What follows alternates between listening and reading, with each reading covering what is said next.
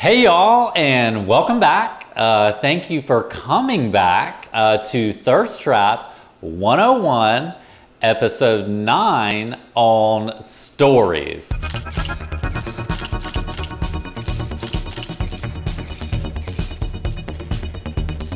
My name is Ryan Lindsay, and this is my YouTube series, Thirst Trap 101.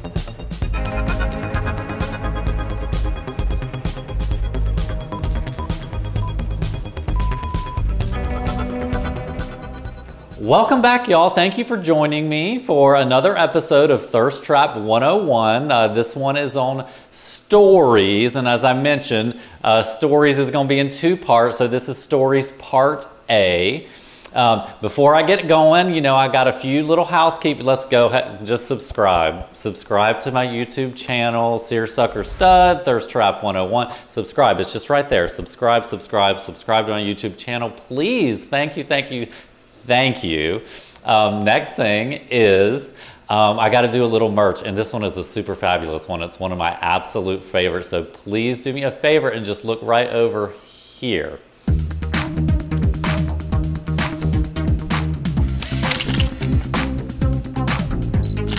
Okay, y'all, that is the deal. You have got to have this. You have got to get your Seersucker Stud smartphone case. You got to take care of your phone. That's where you do your Instagram. So you just need to go to seersuckerstud.com, find the store, find the smartphone case that matches up to your device, and put it in your cart and buy it.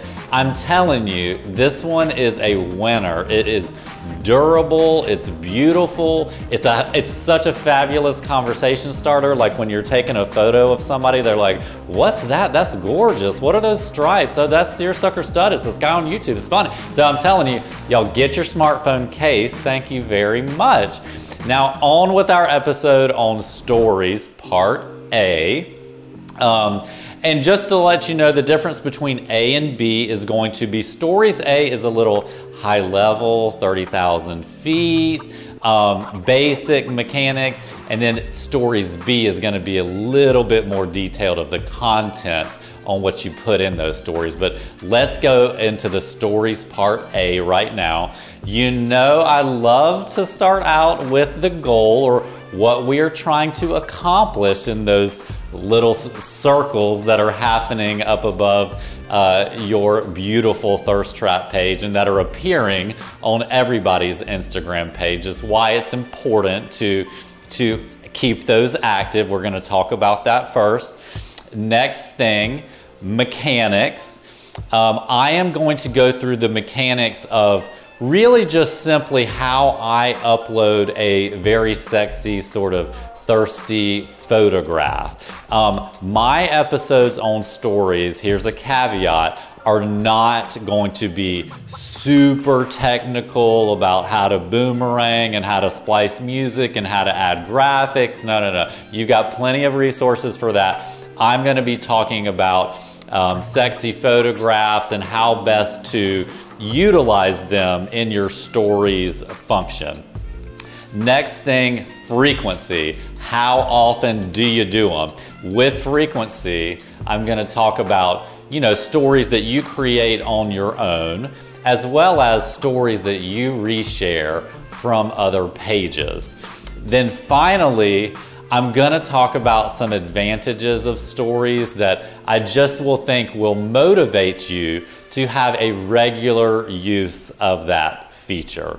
So kicking it off, let's talk about our goal. I've been talking about it for numerous episodes. You are trying to engage with users on Instagram. You are trying to please and keep loyal your followers that love the sexy photographs on your page. So this is just another opportunity. It's kind of like marketing. You know, when a company wants to market their product, they want to have as many impressions as possible. Coca-Cola wants you to see Coca-Cola everywhere, right?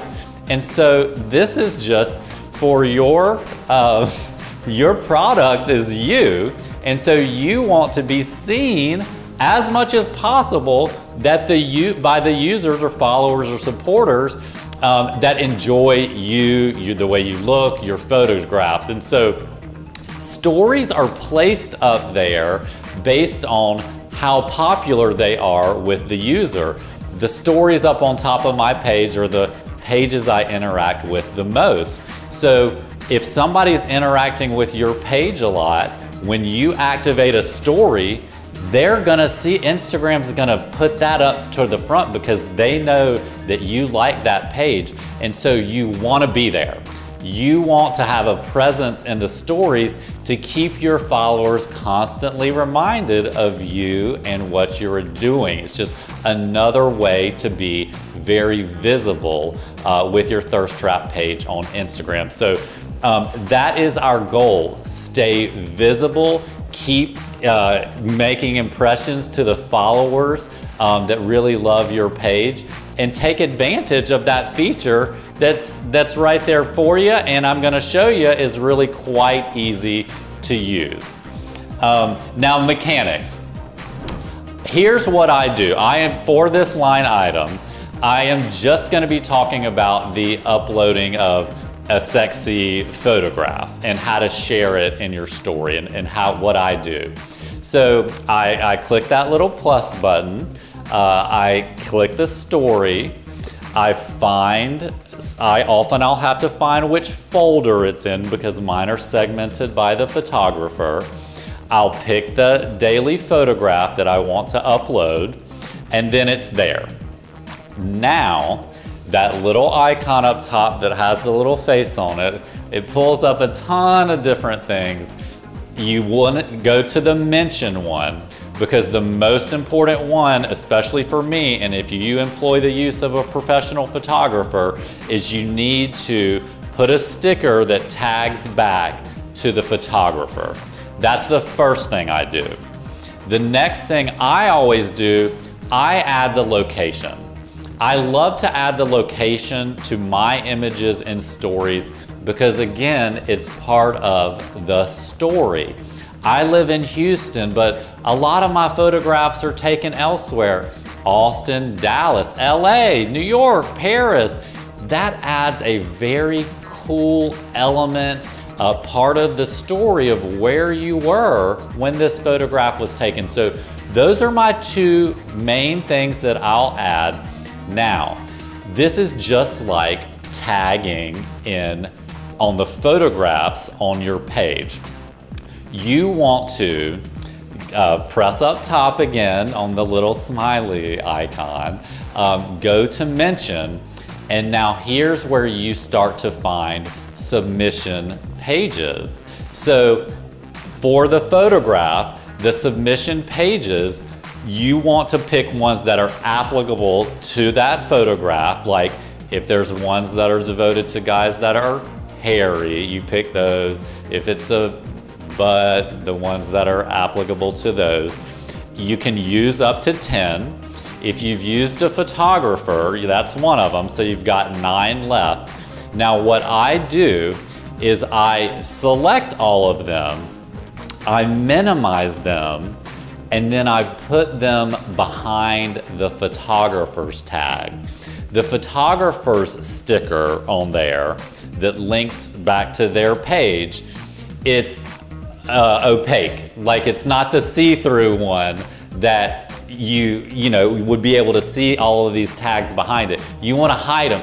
The goal here, my goal with stories, I like to keep it clean and beautiful, just like the photographs on my Thirst Trap page. I don't like to have a lot of text and graphics. I don't really even like to supplement mine with music. There are exceptions to that. I recently was wearing a raspberry beret in some of my photographs.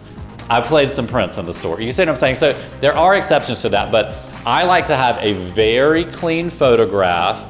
I identify the photographer, I say my location, and then I hide all of the submission pages tags behind the photographer, so it keeps the presentation of that 15-second story very clean and chic and beautiful, with it still achieving the desired effect of notifying all of those submission type pages that they have been tagged in a story, and therefore encouraging and inviting them to reshare it in their story, bringing more attention back to your thirst trap page.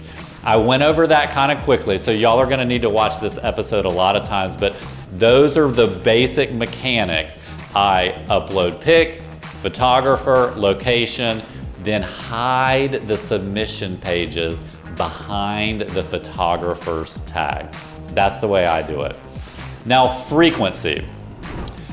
Stories run for 24 hours, so my suggestion is you do an original story creation of your own at least once every 24 hours. You'll always have an active one. You know it's no longer active. Well, first of all, it shows you the number of hours it's been running, so you kind of know. But on the top of your Instagram page, if you've got a little plus up there, that means there's no stories in there. You need to get active. You need to get on it and add a story. So they go for 24 hours. Frequency would be once every 24 hours. That's with an original photo like I just described in the mechanics. Now, here's the thing. When and if you've achieved success and a thirst trap submission page has reshared your photo in their story, you always want to reshare it, okay? But there's now a little caveat with this one too. If you've shared your sexy photograph, a submission page has reshared it and you've thanked them, you've done the little GIF, and so now it's the same, this photo and then the same photo. I like to then mix it up. You've tagged 9 possible submission pages that might be resharing it. Sometimes it's super hot. Sometimes 5 of those pages reshare it. So I don't like to have, even if you're showing gratitude, I don't like to have the same photograph story after story after story. You gotta break it up, get creative. Things that help me, you can dip back into your archive to share a photo there, and then then you can do that sexy photograph again because the stories have been broken up. Do you see what I'm saying? It just adds a little element of variety. People love that sexy photograph. They appreciate that you are showing gratitude to the submission pages, but for everyone's benefit, break it up a little bit. Now, it's gonna be hard. You're gonna, if you luck out and a lot of pages reshare that in their story, then sometimes you're gonna have to consider, oh wait, this one rarely reshares. I need to definitely do that one. Sometimes you keep an eye on the time, and by the time you share your next day's one, those stories you can still reshare from 24 hours from when they shared it. So you can still implement that variety up in your stories. That's just my personal preference because I want my users, supporters, followers that are watching my story not to see the same thing over and over. I do think it's a value add. If it's in there 3 or 4 times, whoa, this image is popping. Look at how many pages are resharing it.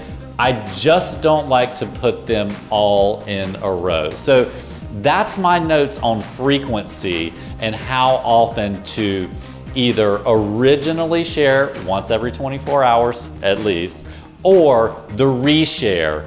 Always do it, but kind of break it up. You see what I'm saying? Okay, now advantages of stories, and then we're gonna wrap. There's 2 main advantages of stories, and number 1 is the privacy.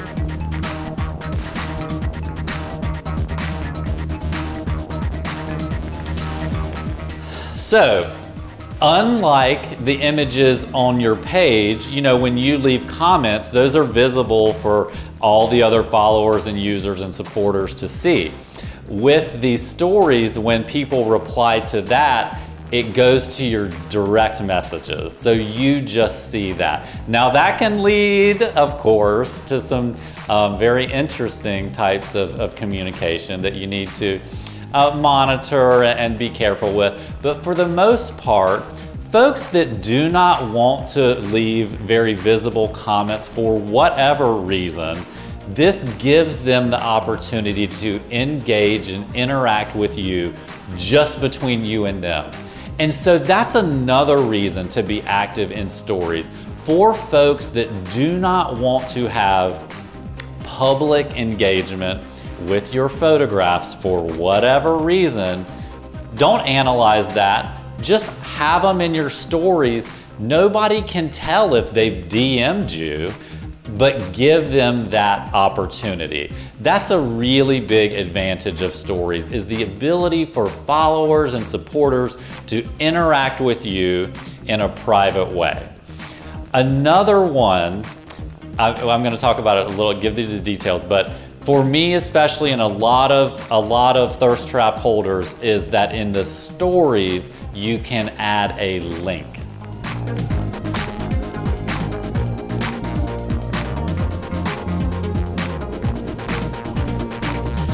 I think some of the rules around this kind of stuff changes all the time, but when I was coming along, you had to have at least 10,000 followers to have that option. So that's a reason right there to try to get your followers increased. Here's the thing.